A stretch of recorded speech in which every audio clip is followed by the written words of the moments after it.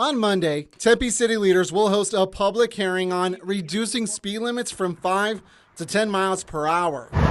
The changes look to make streets safer and would impact portions of Mill Avenue, Southern Avenue, College Avenue, and First Street. Drivers we talked to say reducing speeds may not work. I mean, it sucks for cars. I don't follow speed limits because everybody's on their phone and they don't pay attention.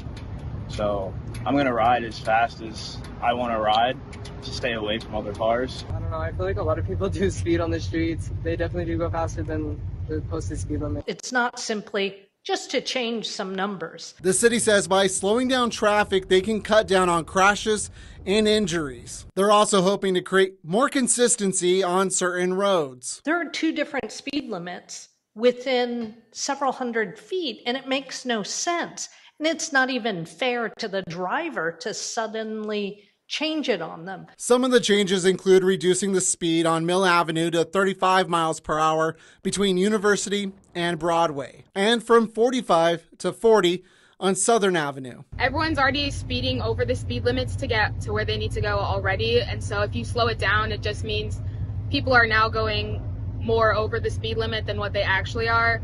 And especially with like traffic and school being back in session, it's just going to be even more congested and it's going to be worse for people to even drive. City leaders will hold 2 public hearings, one on Monday and another on September 19th. If everything goes according to plan, the changes would take effect 30 days after that second hearing. Some say it may not be enough. I feel like the speed limit signs aren't like a very efficient way of enforcing things.